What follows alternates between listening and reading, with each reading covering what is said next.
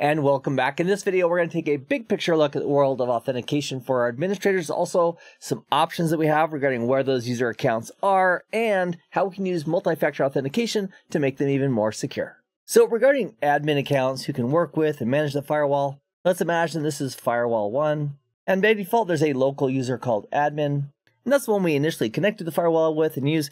However, if we have multiple administrators, we don't want to just use that one admin account, because if we have 4 or 5 people logging in as one account, then the accounting regarding who did what becomes very blurred, because it just looks like this one user account did all the work, when in reality it could be 2 or 3 different people using that account. So instead of using that one account, we could create additional local accounts here on the firewall. So maybe we create another user account called admin2-local and admin3-local, and then the individual administrators could log in with those specific accounts. And that way, all their activities on the firewall from a management perspective, they'd be logged, not only regarding what the action was, but also the user account associated with those changes and modifications. So it's going to be very, very helpful for accounting to have individual user accounts. So local accounts are fine if you have like one firewall, but what if we have like 10 firewalls or 100 firewalls?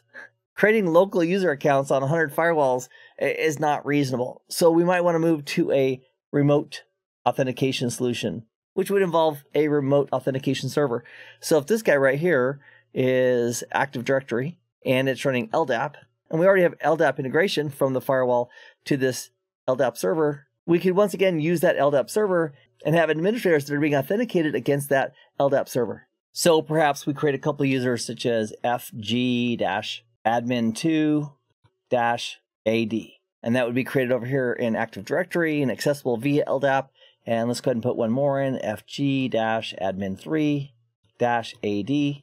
And that way when we see those names, we'll know exactly where they are. We also could create a group. Let's call this fg-admin group, and then include them as part of that group.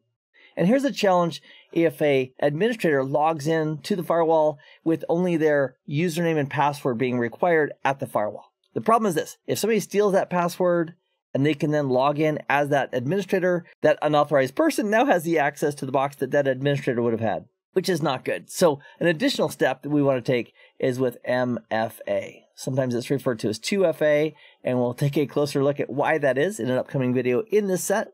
But in either case, what we're doing is we're using multiple factors to verify that the administrator is truly who they say they are. So that even if a password is stolen by an attacker, the attacker won't be able to successfully log in the future, because we've implemented a 2FA or MFA authentication method, which requires more than just the password to get access to the system. And Fortinet has an amazing feature called FortiToken as part of the multi-factor authentication.